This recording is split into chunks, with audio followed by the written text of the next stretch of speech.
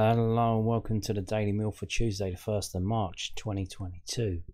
And we're going to start off with this. The under-23 suffered a massive defeat to QPR today. This is from millwallfc.co.uk. Millwall under-23s were defeated 4-1 by QPR in the Professional Development League on Tuesday afternoon. George Walker scored to half the death of it after the R's went into a 2-0 lead at the club Arlington training ground, but two further goals saw the strong home side ease to a comfortable victory. Next up for Millwall under-23s is a trip to a Wigan Athletic on Monday the 21st of March, and the team was Gilmore, Smith, Adam Malaki, Allen, Penny, Tobolodge, Walker, O'Brien, Leahy, Abdul Malik and Davis, and SA came on for Abdul Malik in the 75th minute. Subs not used were F. Zeller, Hammond, Cotton and Daly. So there you go. Pretty young side, especially the bench there. And I think QPR had maybe one or two first teamers in the side coming back. So a heavy defeat, but not unexpected. So here is the manager Kevin Nugent, on the defeat. What's he got to say? Kevin Nugent explained how Tuesday afternoon's 4-1 Professional Development League defeat to QPR was a tough day and challenged his side to dig in and find a result going forward. The under-23 suffered a second consecutive 4-goal loss in West London after a defeat at Bristol City last week, with the manager telling Millwall FC how his outfit came up against a Rangers side packed with championship experience. Yes, indeed. It was another tough day for us today. He said we were a really young side up against a strong QPR team with experienced professionals in it. It was a bit too much for us, but the lads put in a good shift. We had a little spell for 20 minutes in the second half in which we got a goal back, but they then scored again not long after that, and that was a game changer. I'm disappointed, but the lads have got to make sure that when they're in a dip in form as they are now, they've got to dig in and find a result. I went to so this picture here is from I think it's from the QPR game earlier this season at the Den, which I think was the first game back after all the lockdown bollocks, and we absolutely smashed QPR and made them look a bit silly. So I think maybe a bit of revenge there. They put out a couple of first teamers just to tip the scales, tip the balance on their side.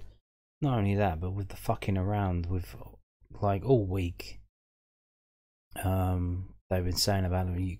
Watch on recast, and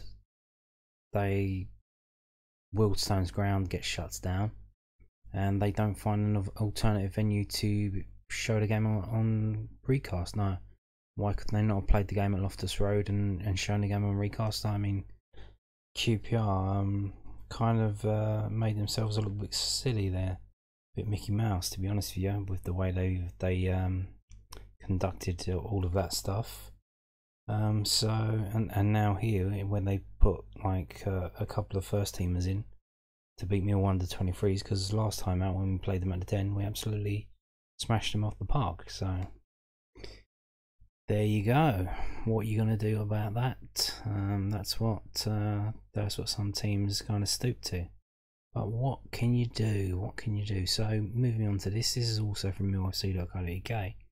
So this kind of perplexed me when this got out published this morning. So tickets, Blackburn Rovers versus Millwall rearranged fixture on sale to season ticket holders and members. And I'm scratching my head and saying, what? Wait, what? Hang on a minute. So this is the game that was postponed, and you said all the tickets were still valid for the rearranged game. So I'm like, what the fuck are you selling? Maybe we probably didn't sell out because it is a long northern trip, although it was on a Saturday. How many did we take? I think it was like 400, they said. Like 400. So I imagine we've probably got more tickets than that. So Mill head back to Ewood Park for a rearranged Sky Bet Championship fixture on Tuesday, the 8th of March. Kick-off 7:45 PM. Tickets are now on sale to season ticket holders and members. Supporters that require a refund on their match tickets from the original fixture will need to return the tickets to the ticket office by 2 PM on Monday the 7th of March. So I assume, is that in person, or can you post them in? But it seems so you've got to make a trip down there to get your money back. What if, not being funny, but if you bought it online, why can't they just? Do they not? Sometimes they publish your name on the tickets.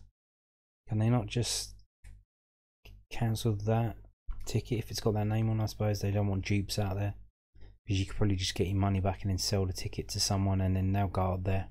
There are some scumbags that would probably do that and sell it onto a Millwall fan, and the Millwall fan gets up there with a ticket and finds out it's not valid and it won't go through the ticket turnstiles. And sadly, you wouldn't believe it, but there are some people out there that will do that. Not many, but a few. So I suppose they want them back, so that doesn't happen. If you are attending the rearranged fixture, your original ticket will remain valid, even if you entered the turnstile at Hewood Park. If you no longer have your original match ticket, please contact the ticket office so that a duplicate ticket can be arranged for you to collect from the away ticket office at Hewood Park on Tuesday evening.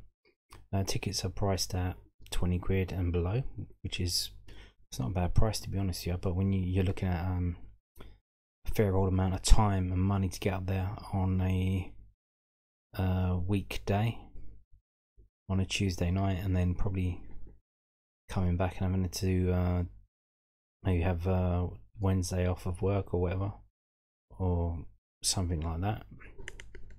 So like I said, this was kind of perplexing. Then you read down and you see at the bottom it says tickets will go off sale at 2 PM on Monday the 7th of March. We have received an additional 400 tickets for this fixture. So they sold the 400 tickets to Millwall fans that went up there on the day, and they've been given an extra 400, which is kind of weird. But I suppose, is there a demand? Are people clamouring for these tickets now? Now we are in a run of form with 4 wins in a row. We're going for our 5th win in a row at Reading. It will be a sold out crowd in the away end. We had something like 2,000 tickets given to us. They sold out. We got 500 more, so there's going to be 2,500 Millwall fans in the away end at Reading. And there's a lot of people asking for spares for Reading already, and can't blame them. It's a pretty decent day out. It's not that far to travel. It's an easy journey. Just get the overground from Rowett to Clapham Junction. Get a train from Clapham Junction to, I think you can get trains straight from Reading to there. I went there like that way before. I've been to Reading. It was all right. I think that was a night game as well. And trains coming back from Reading for some reason is kind of weird. They go up to like 1 or 2 a.m. Which was kind of weird to me. But living in London when the train shut down at 11:30, and you go out into the sticks to Reading and the trains are running from 3 a.m, which was weird. But I suppose because they've got to go, they're trying to go through Paddington and Heathrow and all that shit. I suppose they do run. But there you go. If you want to go to Blackburn next Tuesday, there are 400 tickets available to you. You will need to be a member, of course, and they're on sales to season ticket holders and members right now. So there you go. If you're up for that, and maybe get involved. There's 796 views on this post alone, so maybe there is some kind of demand. Especially if we win at Reading. If we win at Reading to get 5 in a row, there may be some demand for people travelling up to Blackburn on the Tuesday to see the 6 in a row possibility, which would be amazing. And then the Saturday after, we got kids for a quid, so you're saving money on that if you go to that game. There you go. There's tickets are available if you want them. So let's move on to this now. This is Gary Rowett talking about Tyler Burey being linked with Brentford. So this is from londonnewsonline.co.uk. A Millwall boss Gary Rowett reacts to winger Tyler Burey being linked with Brentford. Mill manager Gary Rowett says he is not reading too much into a national newspaper linking Tyler Burey with Brentford over the weekend. Former AFC Wimbledon youngster has broken into the first team picture on a more regular basis of late and scored in back-to-back championship matches against QPR and Derby County.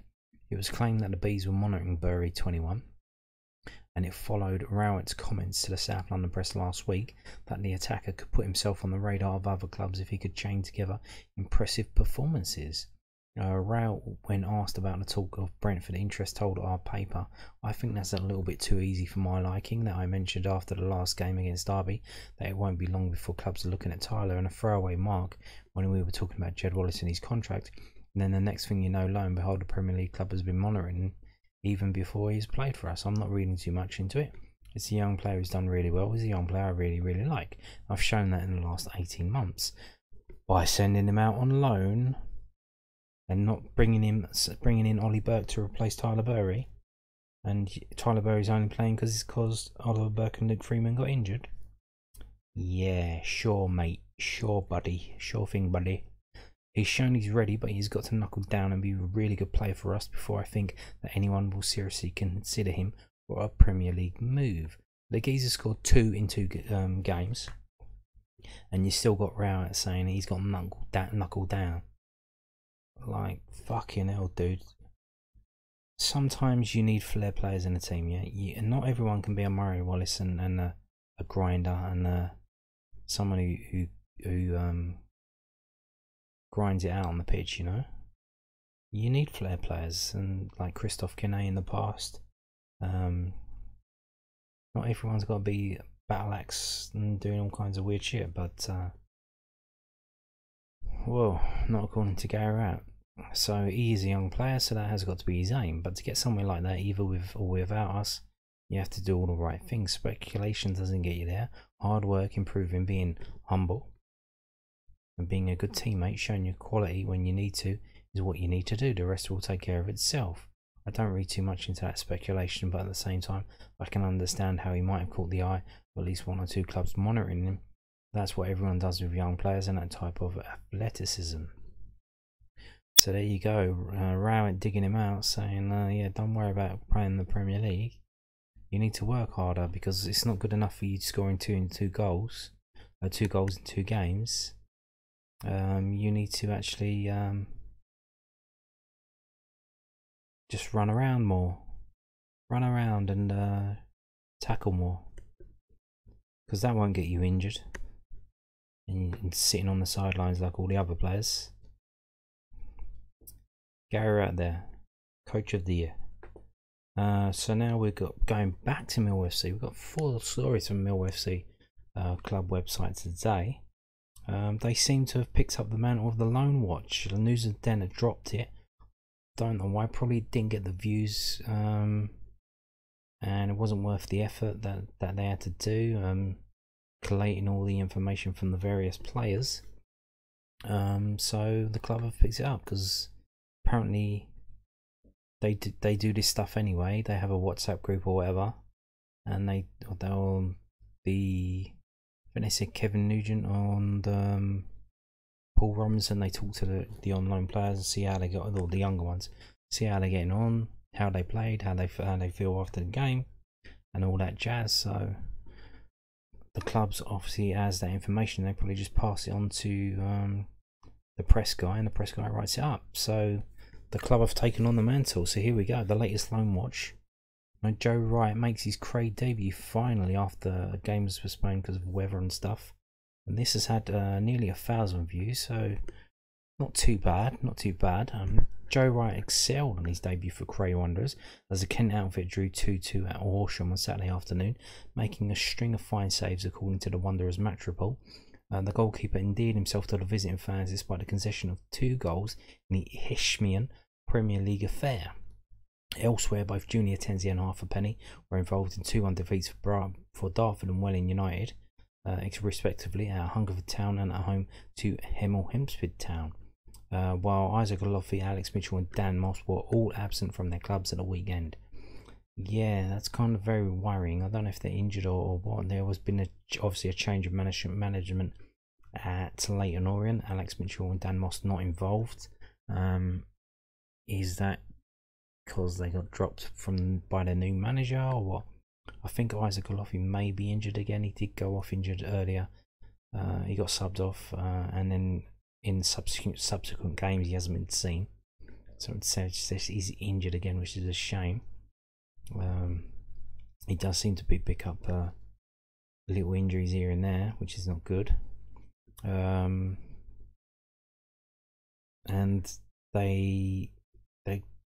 so Sutton United without Olofi won 4-1 against Scunthorpe United at home, and Leyton Orient lost again. They lost 1-0 at home to Carlisle United without obviously Mitchell and Moss.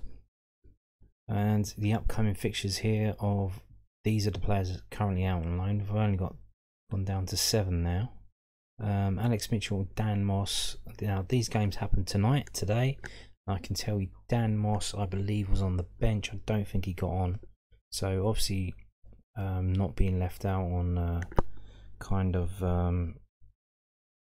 footballing reasons, it would seem. He didn't get on. He was an unused substitute. Alex Mitchell not seen.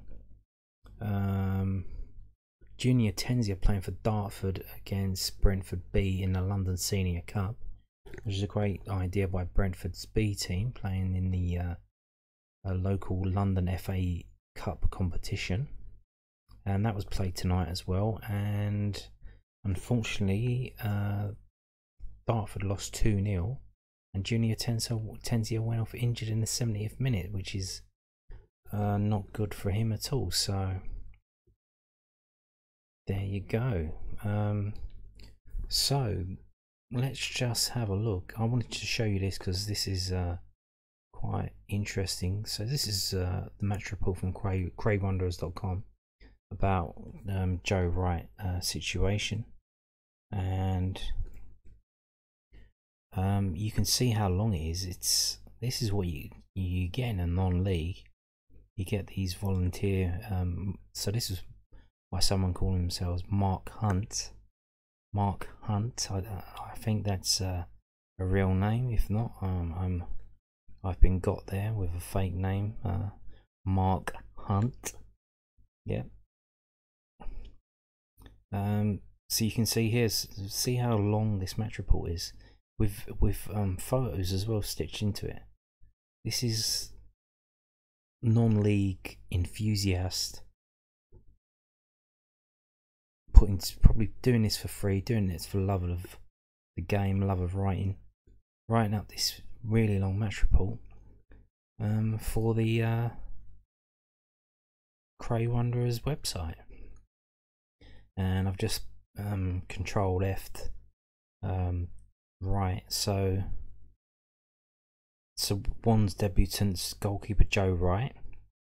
Wright came in for Nick Blue, who was with Cray's cover for the injured Bailey Vose. Okay. An exceptional save from Joe Wright, who tipped the ball over the bar. Before Wood hit a clean strike which went wide, but at the other end White excelled again when he had to push behind a close range effort from Richards. Then another header from Harding was well gathered by Wright. This is pretty comprehensive here. Cook came close with a shot that went wide of the goal, and then Wright made a good save to push the ball away from a cross shot. A lot of great effort expended from the ones on the day. Wright looked a fine prospecting goal, made 3 very good saves, and his handling excellent. So there you go. They seem to have taken to him quite well there. Decent display against away to Horsham. Is it Horsham United? But there you go. So this was an away game as well. So this Cray Wanderers fan went away to Horsham, took the pictures, wrote all this up, published it on the website. Isn't that fantastic? What a dedicated fan that is, huh? Mr. Mark Hunt. Mark Hunt. I don't know if he's the brother of Mike Hunt. Maybe he is, I don't know. But there you go. And with that's it for this video. Thank you for watching, and goodbye.